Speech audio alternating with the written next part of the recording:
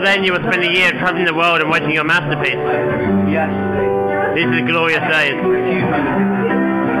I'm happy for you in this. There'll be nothing left.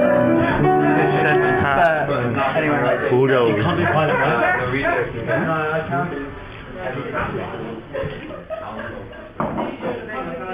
Dave asked me to produce some sort of wandering around docu-soap film of the thing. Yes, it is. Say something.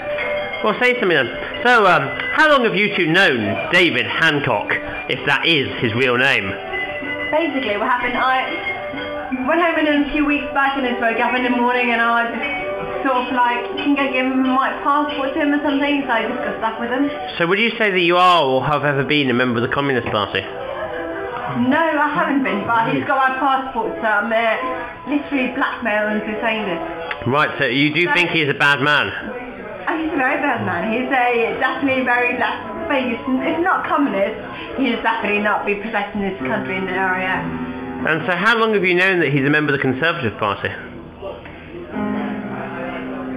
That's just no comment. My client refuses to comment. Your client refuses to comment upon the fact that the defendant is rumoured to be a Conservative.